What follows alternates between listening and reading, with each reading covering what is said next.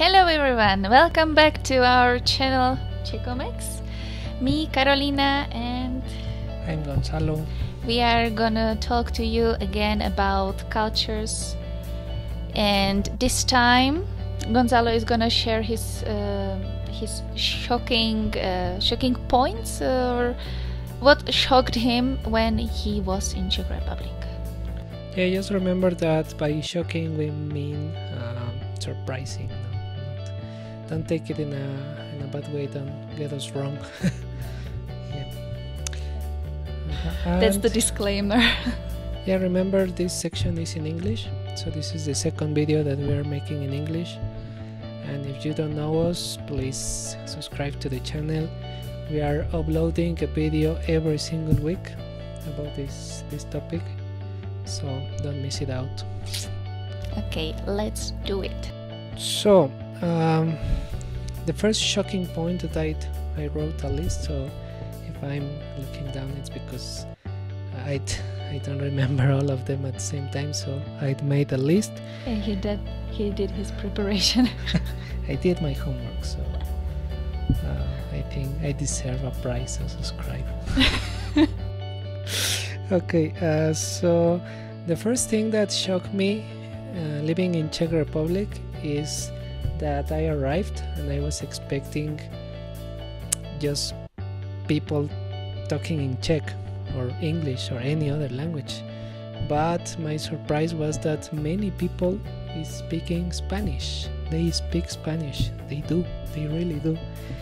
And some of them, they were even trying to speak with me, and some of them, they just knew a little bit of Spanish, some phrases, but they tried to speak it.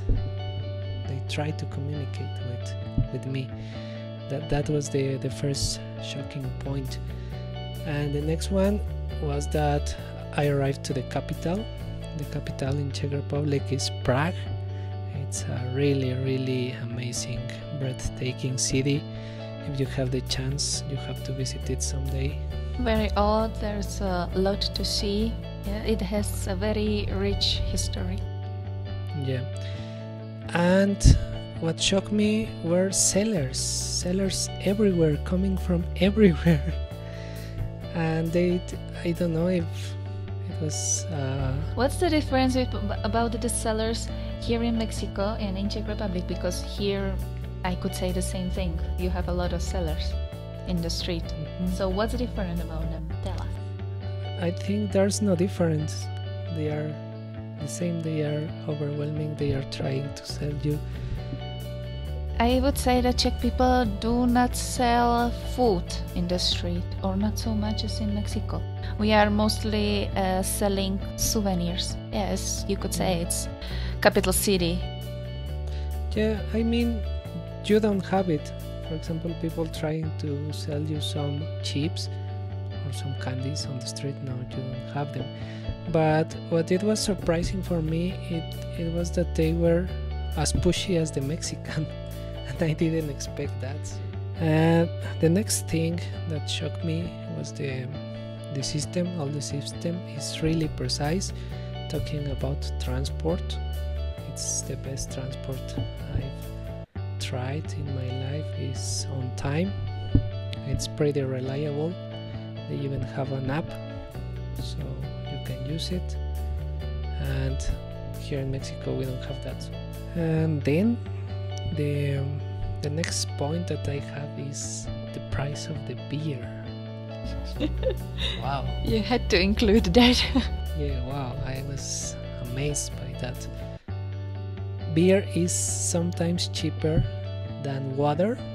Not sometimes, always. Yeah, you're right.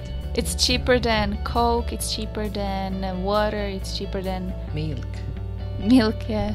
Yeah, milk itself. So just to give you an idea, in Czech Republic you can find a bottle of beer that is 600 milliliters. In those times, 10 Czech crowns. That in pesos it was like around 7 pesos. Imagine a beer for 7 pesos. and it is sold all day long, every day, every single day of the week. We don't have anything like it's Sunday, we are not gonna sell you any kind of alcohol after 5 in the afternoon. Yeah, that's right.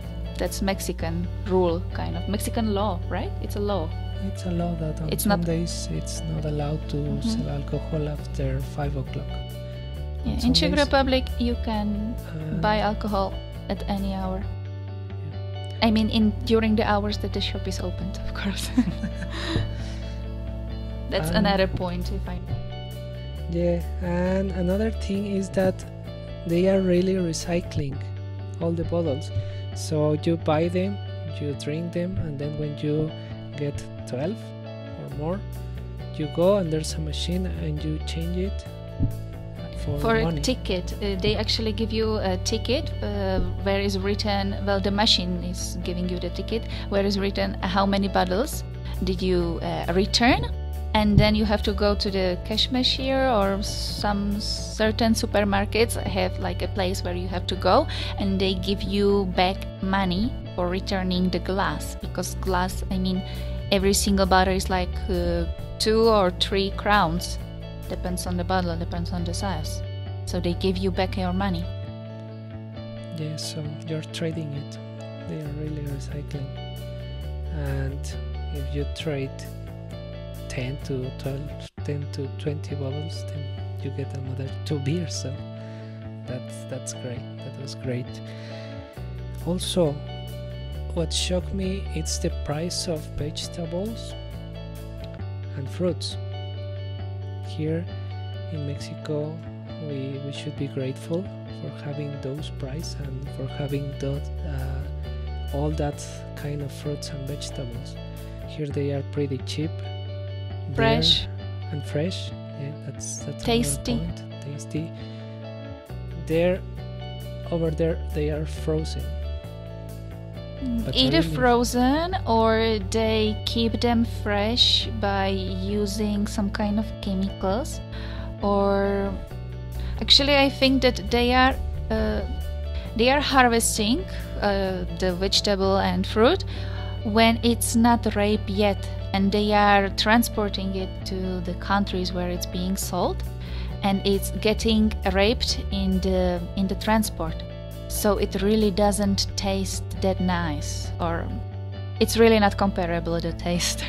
Czech people, they don't even know how an avocado really tastes like. Avocado, mango, they don't have the Mexican lemon, for example. Well, let's not generalize. Many people there travels. Many people travels. Yeah, I mean traveling, but being there. Many people travel and they just try the fruit and vegetable in some other country. So we know that the vegetable that we have is not the best one, but you got what you got, so eat it.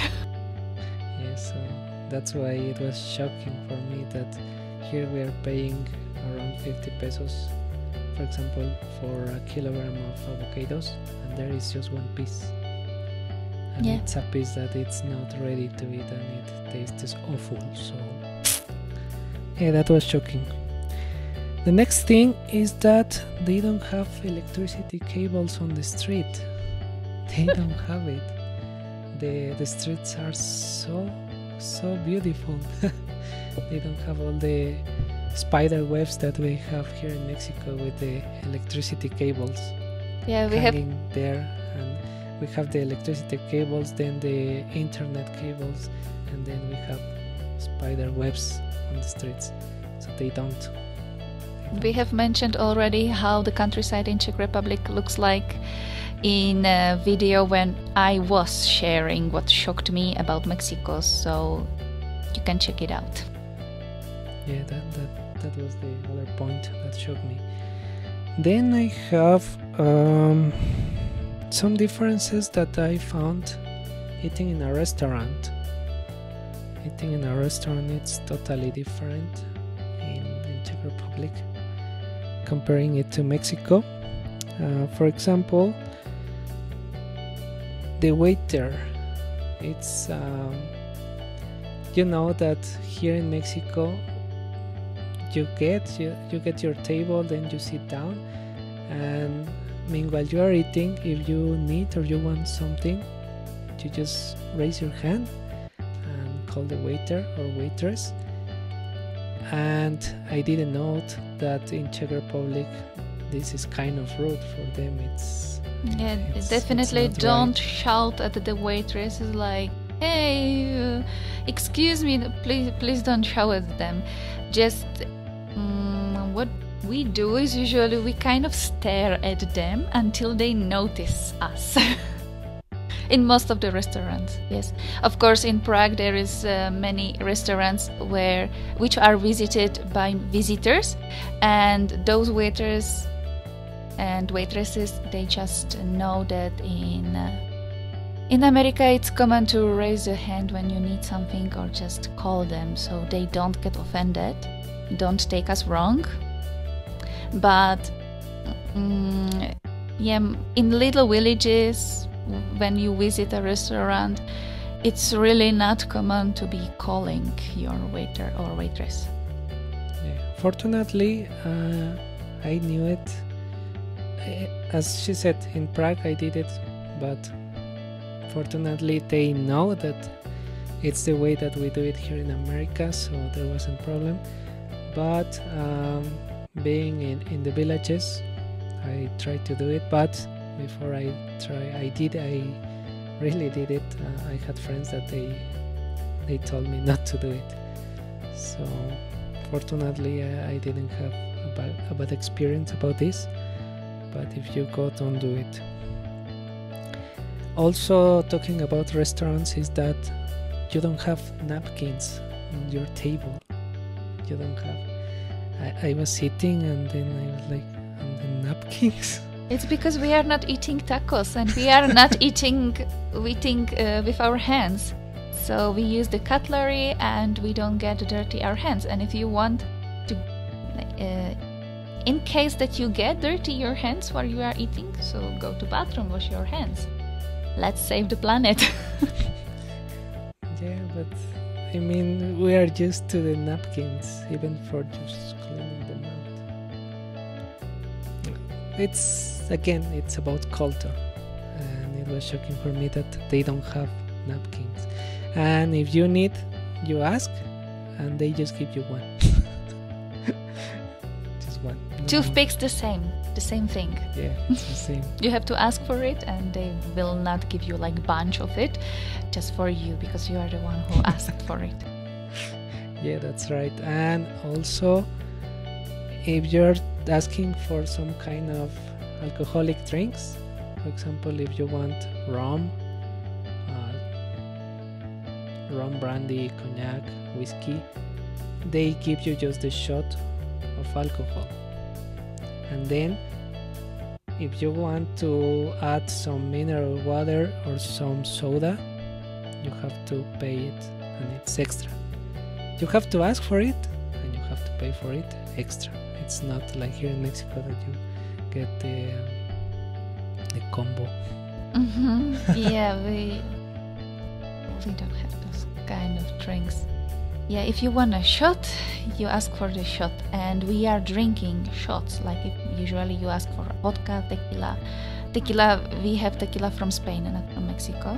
It will be very rare if you get there tequila from Mexico, just from Spain, and it's not so good, right? It's really bad. And we drink it in shots. I think you drink it in shots because it's really bad. It's not tasty. It's not tequila. It's not real tequila. I mean, if we have Spanish watchers, don't get us wrong, but it's just that he is used to different taste of tequila. It's like if you go to Turkey and you try their coffee, it's gonna taste differently. Maybe we will like it, maybe we won't like it. So yeah, that's why the disclaimer at the beginning of this video. Yeah, but that was shocking. But for example, if you ask for brandy, they are gonna bring it to you with a lot of ice and just the drink. Yeah, really, we don't mix alcohol with soda or mineral water. No, never. Yeah, actually, the way of drinking is totally different. We could make a video just about that. if you want to know more, just let us know in the comments, and maybe we could make a video about drinking. Why not? As she said, Czech people, they drink to really get drunk, so they just get the shot and drink it. I wouldn't say that we drink to get drunk, but well, I mean, it seems to you that way because, yeah, we drink directly pure alcohol in shots. Yeah, that's true. But I wouldn't say that we do it to get drunk. You can drink just 2 shots and you don't get drunk. Well, what I'm trying to say is that you're not even tasting what you're drinking. You're just putting it in your mouth and drink it. Seems that way, but in my opinion, you can taste it and you can feel it. Okay. Yeah, those are the cultures. That's the point of view. That precisely that's why we are making those videos, so that you see something that seems very common, regular, ordinary in a different point of view. Exactly. Anyway, so let's continue. The next one is the amount of cars and the traffic jams. That doesn't exist in Czech Republic. The peak hours are not peak hours. Calm hours in here. Yeah. Like very, very calm hours in here. Yeah, that was shocking. Also that many people is walking using the public transport. Car is just when you are really going far away for long trips. Mm-hmm. That's what I was missing when I arrived to Mexico, that every time we were leaving the house we had to take the car, and I hated it. Now I'm kind of used to it, but I hated that I can't walk anywhere. Actually, you don't have sidewalks or pavements. Your pavements are like very tiny for one person. You can't even walk next to your friend, next to your boyfriend, husband. You are just like, one is in front, the other one is behind, and you walk because it's not considered as a relaxing walk, but a walk that you have to go somewhere. They're like really out of need. We enjoy going to the supermarket because the surrounding that you see around, it's the things that you see around, it's trees, it's maybe kids playing in the playground, almost no cars because yes, there are cars. It's much more enjoyable and pleasant to go even shopping than here. Yeah, here you have to get into the car, go shopping, go back. We take it as nature walk, walking to the supermarket, shopping, and then going back. And also we do the shopping almost every day of the week, and we don't buy too much, so you can easily take it in one hand and it's not too heavy. Here you go and go bunch of food at the weekend. For the whole week. Mm-hmm. And talking about parks, it comes to my mind another one that I didn't write down, it seems. But you're allowed to drink alcoholic beverages in park. Anywhere, like absolutely anywhere, not just in the park. Yeah, but park is the most. Yeah, it's nice, like you have kind of picnic, or you sit with your friends just on the grass. The grass is beautiful, green. You sit down with your friends and you have a drink, and you don't have to spend so much money in a restaurant. Yeah, and you can drink, you can get drunk. Sometimes I found many Czechs that were drunk just shouting, but it's allowed. It's not bad. I mean, we cannot be violent. Yeah, there is police, and they will do something about that. They would do something about it, but it's not the case. Like, we are very pacific, I would say. We are just being a little bit noisy and nothing else. We are noisy, but not violent. So as long as you're not violent, you can drink and get drunk in any public area. We are just laughing a lot, like any person when they are tipsy or drunk. exactly. And that's another point that shocked me, that there are many streets that at night they look really scary, like taken from a horror movies, but you can walk and you will be totally safe. It's totally safe. I was reading last year that Czech Republic is in the top 10 of the safest countries in the world, so it's totally safe. I would say totally safe. We are not encouraging you to go out and try, but Yeah, don't dare. I mean, it's there has of been course you have to take care of yourself. But there I has been mean, many occasions that I was walking alone in a kind of empty park, pretty late at night, and nothing ever happened to me, and I have never heard about anybody being hurt. So it is kind of safe, but I wouldn't do it in Prague or the bigger cities. yeah, because there you have many foreigners, and some of them There are a small group of vicious people that would try to take advantage of the Tourism. tourists. Yes. But in small cities, it's totally fine, and the capital, Prague, I would be careful there. Yeah, it's like any kind of capital city. They know that there are a lot of tourism, that there are many tourists, so they try to take advantage of it. Okay, so the next one is that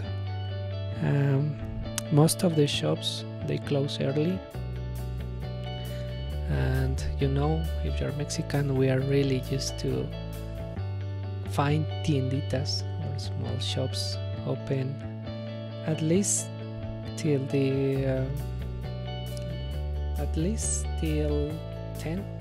p.m. or some of them even later, but in Czech Republic you can't find that. We have the supermarkets that are like bigger supermarkets chain. They are opened till 10, but not more. There is no shop that would be opened after 10. And most of the shops, what is the most common is that shops, supermarkets and smaller shops are closing at 8 o'clock, and offices are closing at 5 o'clock. That's the usual opening hour. Those are the usual opening hours. Yeah, that's another interesting topic. The working hours and working I need water.